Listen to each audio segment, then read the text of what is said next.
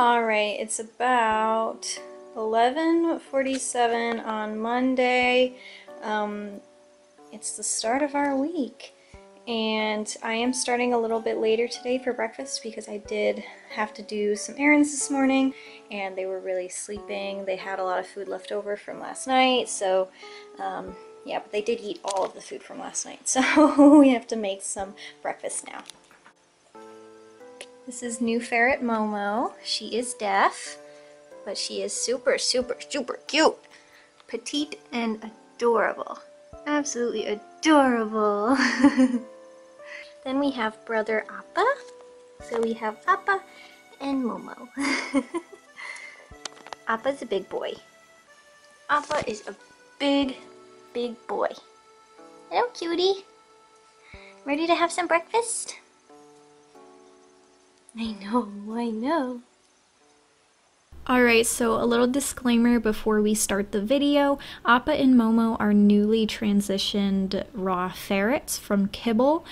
So my menu is a little bit different right now, especially since Momo has a severe allergy to hooved animals. So anything like venison, beef, and I'm not completely aware of that, as you'll see during this video, yet.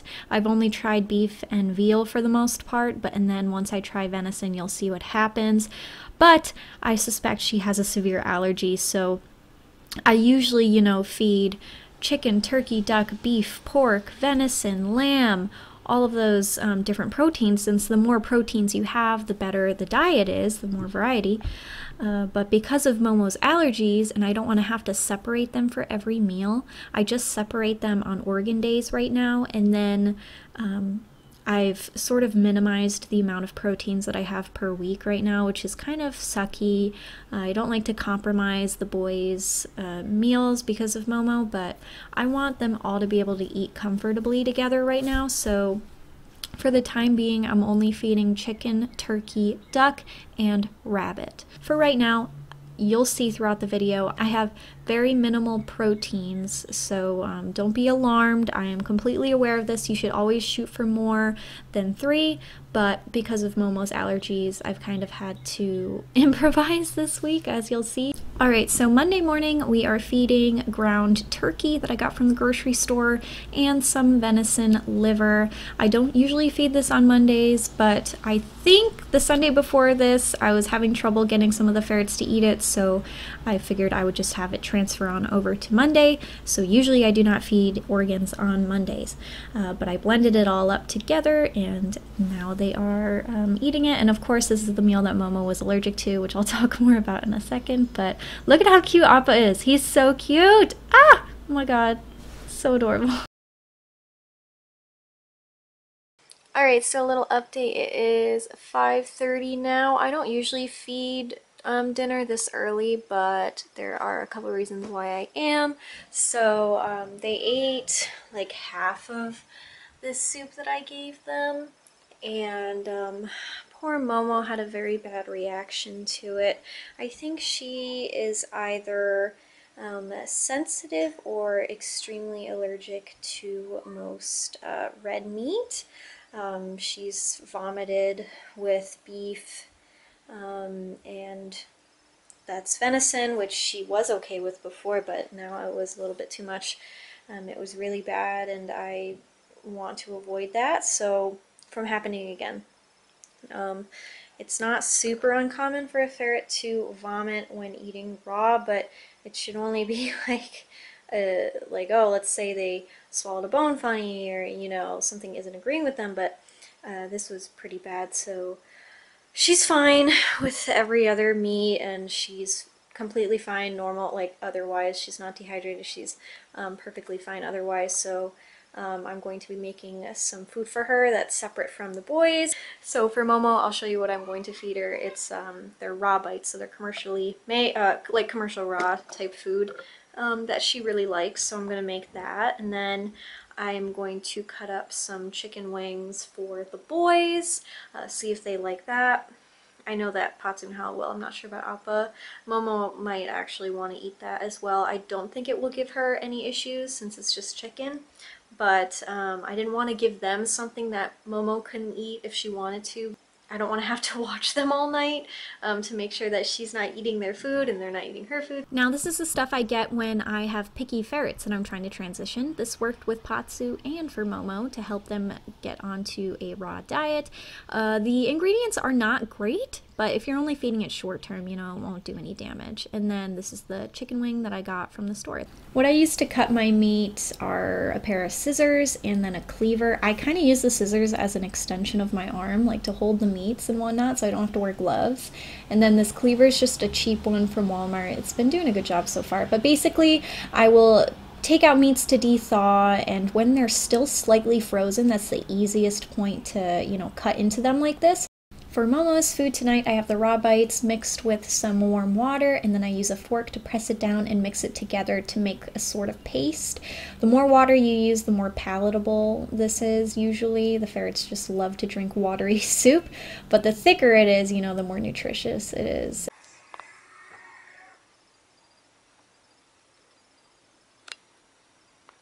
So it's still Monday. And it's about like 10:30 at night.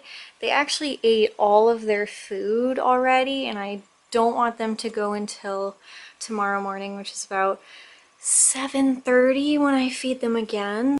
My audio in the video cut out here, but I was just explaining what I have. I have egg yolk, some frozen raw bites, and cut up duck neck. The cut up chicken pieces did very well with the boys and Momo, so they ate it all up, and I'm gonna feed them some more food now.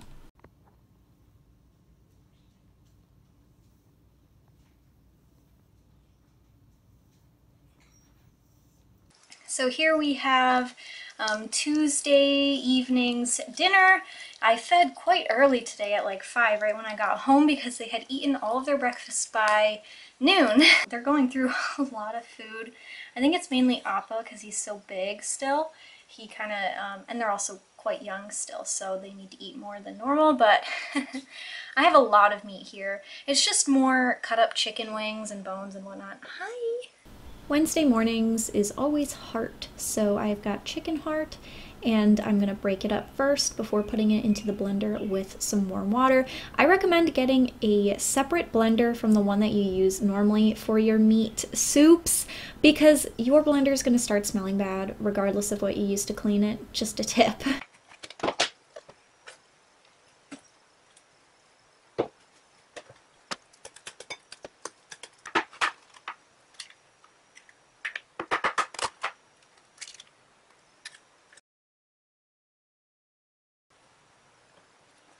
Okay, so we need to place a hair today order in order for it to come in on time. This is the website that I order my meat on. They are from Pennsylvania. The only annoying thing is they're shipping stuff, and how they only ship on Mondays and Tuesdays, so you have to remember to get your order in on time, or you have to wait until the following week.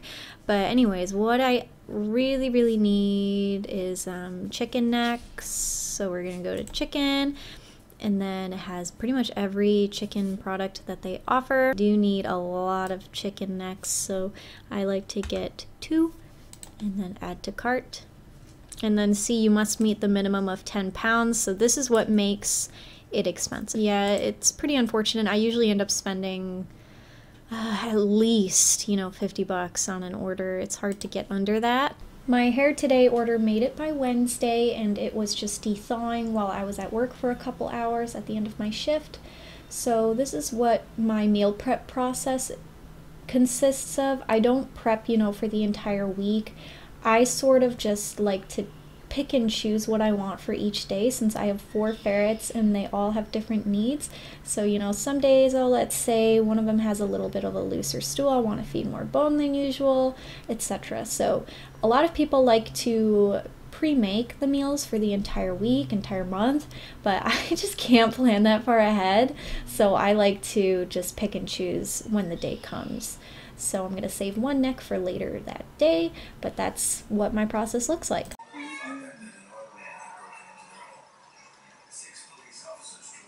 On certain days, sometimes I like to feed a little bit of a snack. So on Wednesday afternoon, I fed 1 singular duck neck for them.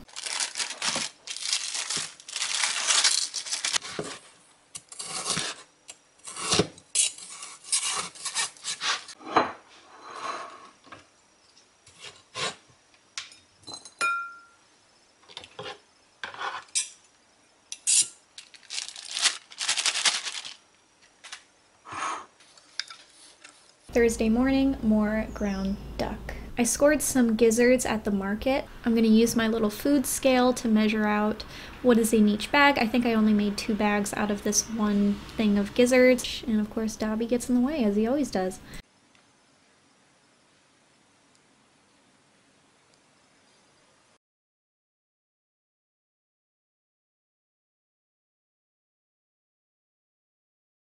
This is Friday evening, and my process for doing my first organ meal of the week, aside from the heart meal earlier.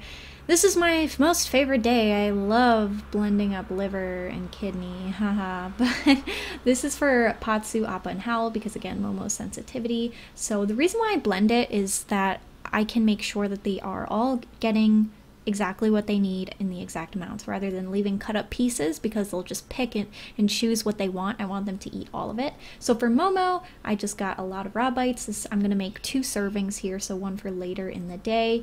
I'm going to do the same thing, mush it up, add some more water. I'm going to put a little squirt of salmon oil. They usually get 1 to 2 pumps of it a week.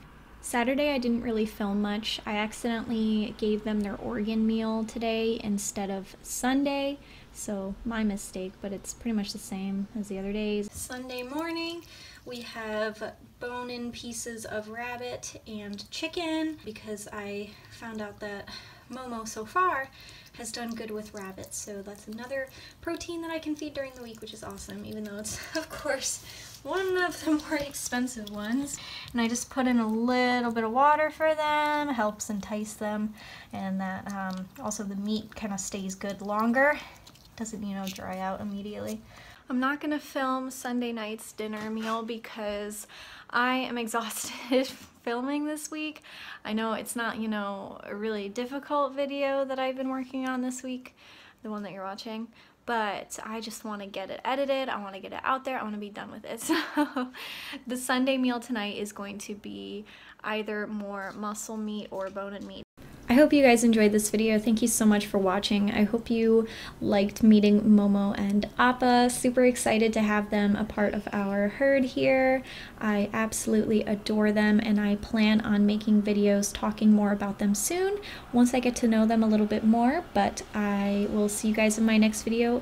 And again, thank you for subscribing, commenting, liking, as always. Thank you.